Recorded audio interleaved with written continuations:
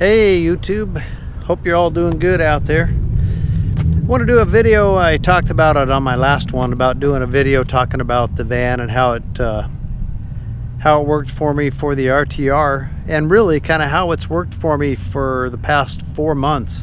Let's talk about the bed. 2 feet wide by 74 inches long.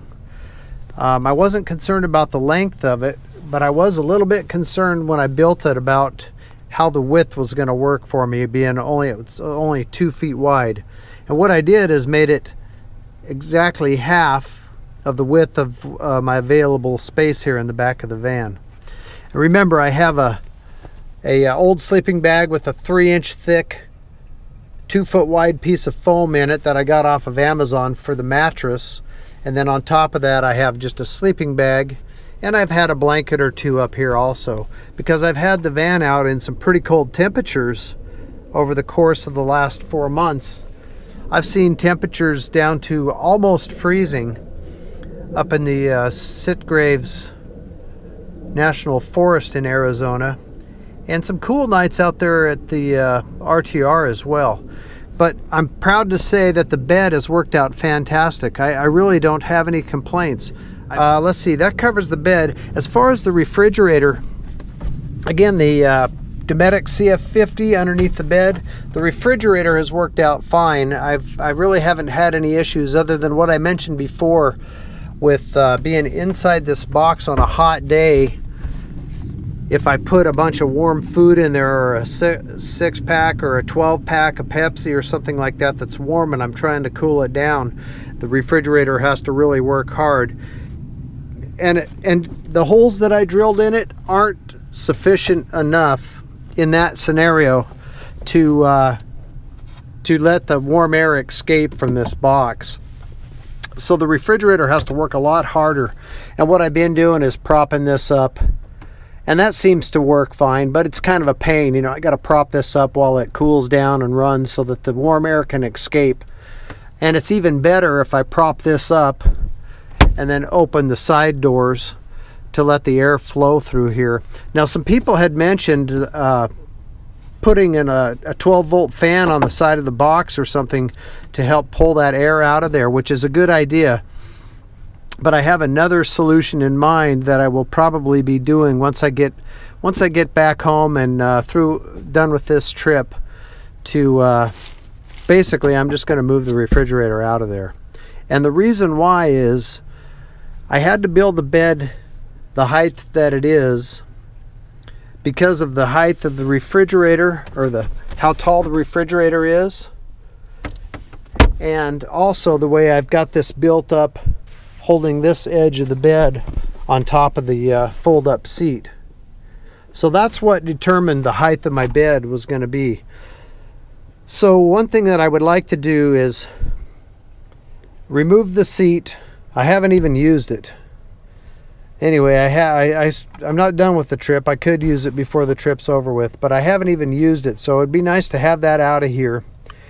Then I could build a bracket, lower this end of the bed, and lower this box.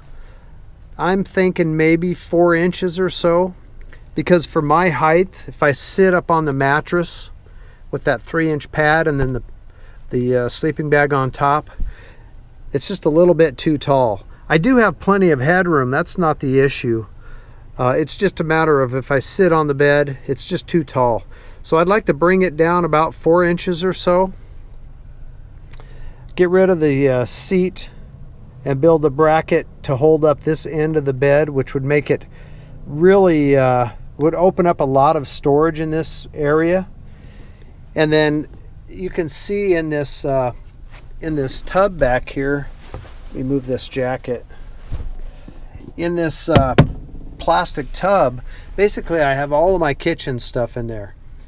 Pots, pans, dishes, forks, knives, spoons, all that sort of thing. And that's worked out fine. I really don't need or use a lot of those types of items, but I just store them in that bucket, and then I sit on that, and I can work off my computer, set my computer up on the bed and just work like that. Or if I just want to sit down and read or watch a video or something like that, or just lay in the bed. But that's how I've been using it. Now when I take the refrigerator out of the box and put it back here, maybe create some form of a table to go over the top of it, or just use it as a table, and then I can put most of these items in the box, or the items that I don't use very often. Like I could put almost all of those items, if not all of them, inside the where the refrigerator is now, if I move that refrigerator out here. And then I could probably eliminate that container and just put some hooks in there to where I can hang up the pots and the pans and a little small box for the dish, for the silverware and stuff, and clean that all up. So all I would really have would be my refrigerator here, easily accessible, and then that way also on those warm days or when I'm running that refrigerator trying to cool food down or drinks, I can open the back door and get airflow by that refrigerator and help it cool. Anyway, that's my thought. And then at the same time, I can bring this bed down and make it more comfortable to sit on the bed and reach the floor with my feet. So